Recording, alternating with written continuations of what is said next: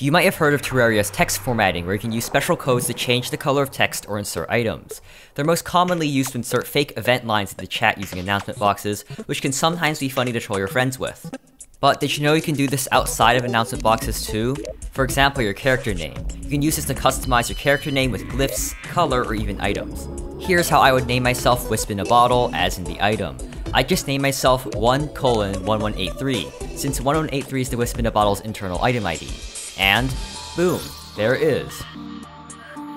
To use this with glyphs, use G::glyph ID, and with colors, use the hex code like this.